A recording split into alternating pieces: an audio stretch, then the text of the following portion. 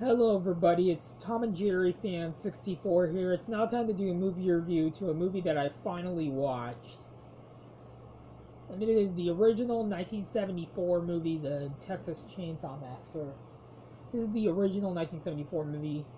I don't know if you guys remember, but I did review the 2003 remake on my YouTube channel.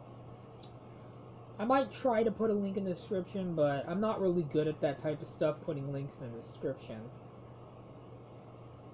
Yeah, this was a really great movie, but man, I have to admit, this movie is very, very, very creepy.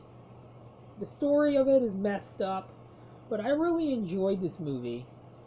It's definitely one of the more controversial horror movies, in my personal opinion. It's more controversial than actually being a great movie.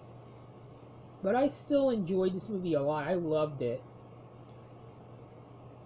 Rest in peace to Marilyn Burns and Jim Seedow and Gunnar Hansen.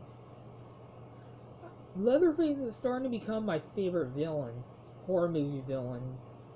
He's slowly becoming my favorite horror movie villain. I really enjoyed this movie, so yeah, I'm going to give this movie a 10 out of 10 stars and an A-. Even though this is a really, really creepy movie. So yeah, that is it for my review to the Texas Chainsaw Massacre, the original 1974 movie, which I hope you guys enjoyed this review.